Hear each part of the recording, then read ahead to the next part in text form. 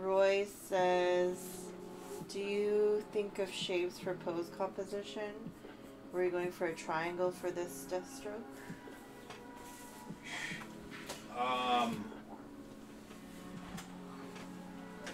Honestly, when I'm doing my layouts, I don't think I feel more than anything.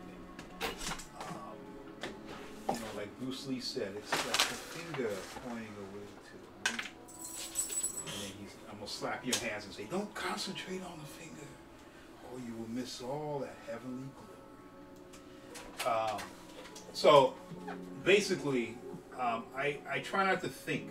I try to feel more than anything. I think when I think about things, that's when things start to become rigid, and it doesn't feel like it's just flowing. It's natural. So I try to feel it more than anything. So I already know what I'm going to do in my head. I have a sense of it, a sense of the direction of where things are going to go. But all I'm looking at is a blank sheet of paper. Okay? Now from here, I'm thinking head, chest, where am I going to put those two? And then once I figure out where the head and chest are going to go, I'm like, oh, this is a cool pose. The poses just kind of come to me, and I just rough it out. And after I rough it out, I sit back, I look at it, flip it around, I might step away from the table for a minute or two, come back to it so I can get some instant fresh eyes on it. Then I see it and I'm like, okay, I really like this pose. I'm feeling it. This is what I'm going to go with. If I don't like it, I'm going to erase it and start over. And then once I get a sense of what I like, what's going to be like, then I start. My brain immediately goes into lighting. I start thinking, okay, well, how am I going to light this? Okay, I can get a sense of it now. Okay, I know where to put a light over here, blah, blah, blah. Okay. And then once I figure out what those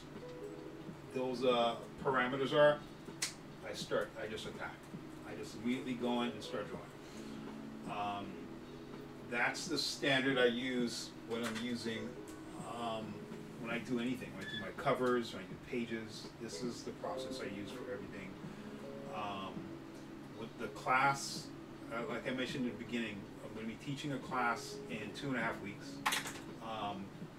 And I'm going to be teaching some of this.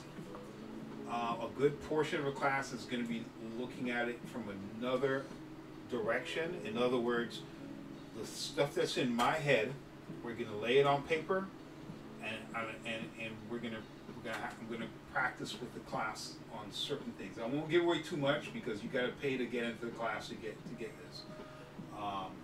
But the secrets. The secret of the Benjamin. It's not really a secret because this is the technique that other people use, but we're definitely going to be doing it in this one, and we're going to try to finish some pretty cool pages with some pretty cool characters. We're going to make this hot.